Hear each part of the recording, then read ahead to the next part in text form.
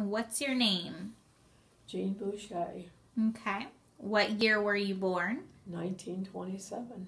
And what was your favorite subject in school? Math. Okay. What are we reading today? If you give a mouse a brownie. By? Laura Numeroff. Okay. And illustrated by Felicia Bond. Okie dokie then. We'll get started. Okay.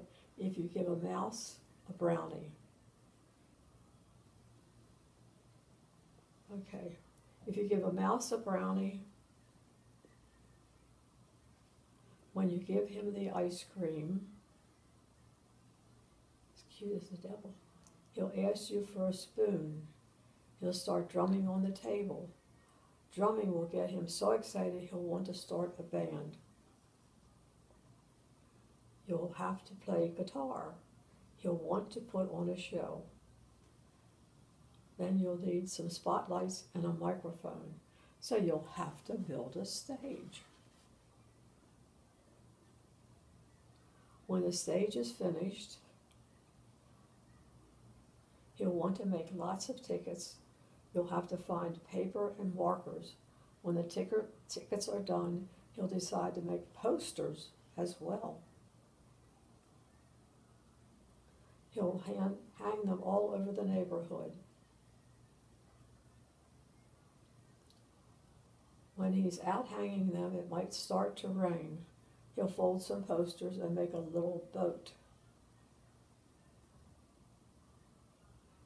Then he'll sail it in a puddle. Whoever illustrated this has done a terrific job. He'll get so wet he'll start to sneeze. You'll have to put him in your pocket to stay nice and warm. When he peeks out of your pocket, he'll smell something delicious. The smell reminds him that he's hungry. You'll have to take him to the store and get a few things to nibble on. When the sun comes out, you'll have to take him to the park. While you're setting up the picnic, he'll see a playground. He'll jump on the swings.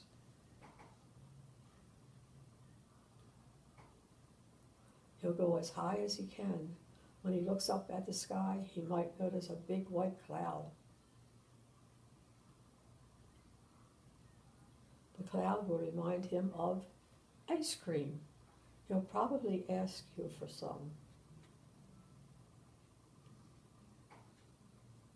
And chances are, if you give him some ice cream,